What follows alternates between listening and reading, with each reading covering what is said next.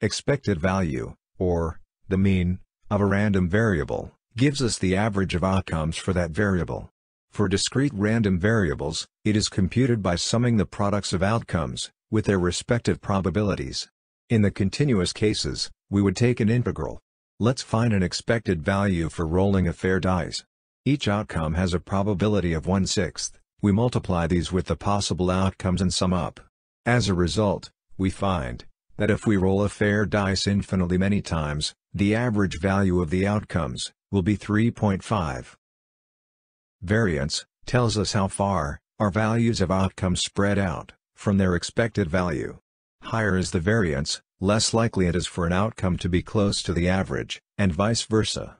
We can find the variance using the formula on the slide. Let's continue with our example and find the variance for a fair dice roll. We already know that the expected value for a fair dice roll is 3.5, so we can readily substitute it in the formula. We also know that the probability of every outcome is the same, and equals 1/6. We can move it outside of the summation. We can write out the summation to find that the variance is equal to approximately 2.9. We can also find the standard deviation by taking the square root of the variance. This measures the amount of variance. Covariance measures the joint variability of random variables. The formula used for finding the covariance looks like finding the mean of the product of variances of two variables. However, unlike the actual formula of variance, we do not square the subtractions, meaning that we can have negative values.